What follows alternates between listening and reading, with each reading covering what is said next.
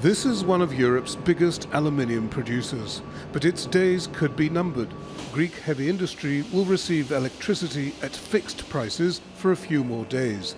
On January the 1st, contracts expire and prices will float at market rates of more than $300 per megawatt hour, compared to half that in Northern Europe, which is being subsidized. This plant may have to close unless the government steps in. The Industry Association says factory closures would also be a setback for the fight against climate change. If we lose metals in Europe, these metals are going to be imported. The imported metals will be produced mostly by countries that use coal as fuel.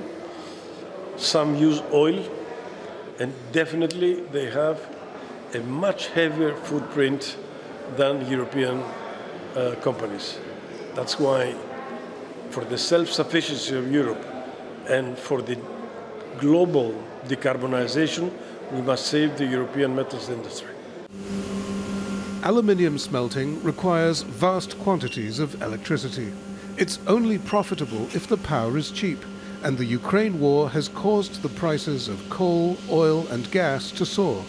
250,000 people working at non-ferrous metals plants across Europe are at risk of losing their jobs. Higher energy costs are having a ripple effect. Many butcheries which depend on refrigeration are being forced to shut their doors. Andreas Niotis says electricity costs have doubled this year. We're talking about small family businesses here. We try to keep our costs low so that we can stay open. Our last electricity bill was more than $9,000 and we paid $6,000. The government subsidy certainly helps. Profit margins are tiny, but we are viable. The question is, how long will the subsidy last? Agriculture and transport costs are also up. More industries that depend on government support. The government is spending more than $5 billion subsidizing electricity bills for households and businesses this year. And energy producers are being forced to spend twice that amount from their excess profits. All of that money together represents as much income as Greece made this year from tourism, its primary industry. So even if individual enterprises survive the energy crisis, Greece as a whole is losing enormous amounts of money.